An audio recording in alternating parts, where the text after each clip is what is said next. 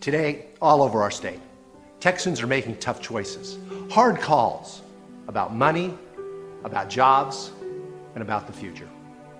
Unfortunately, though, too many of our representatives in Washington are making the wrong choices.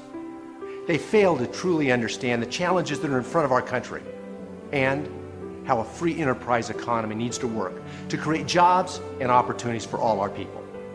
Today, our country is less competitive than it used to be.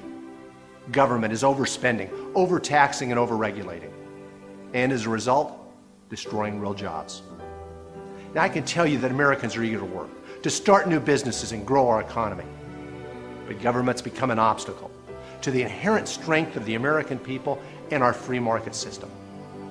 And we're on a track to be far less competitive in the future, resulting in this generation, for the first time in history, passing to our children less opportunities and a lower quality of life.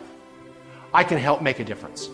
I'm a true Texas conservative who is ready to tackle our debt and reckless spending and build a strong, vibrant economy that leads the world. I approach the issues of life and marriage as matters of faith, and I believe the Constitution provides the guiding principles that must always be the cornerstone of our government's actions. As a private sector employer, I've signed both sides of a paycheck and created thousands of jobs by refocusing our company on what it did best. Government should be doing exactly the same. In the Senate, I'll ask myself the following question. It's almost a litmus test every time I consider a new idea or a new piece of legislation. Does this reduce the influence of Washington on our families and businesses? If the answer is yes, I'll consider it. If it's not, I won't. As mayor of Dallas, I understood that it was the private sector that created jobs, and I employed business principles and common sense conservative judgment. We cut spending and bureaucracy. We privatized programs and made decisions that saved the city millions of dollars. To combat crime, we increased the police force without raising taxes.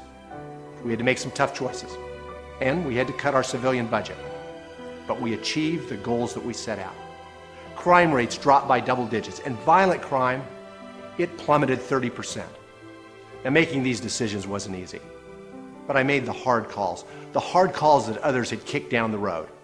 Same kind of hard calls that I see Texas families making every single day. I've been successful in business because I understand the value of a dollar. I worked my way through college, and I witnessed my mother, who raised me on her own, making tough choices as she balanced the checkbook every single month. I'll go to Washington with that same determination. I've done it before, it can be done, and most importantly, it must be done. Everyone in America, families, businesses, local governments, they've all had to make tough choices. Everyone, it seems, except Washington. It's time, though, for the future of our country, for Washington to start making some of those hard calls too.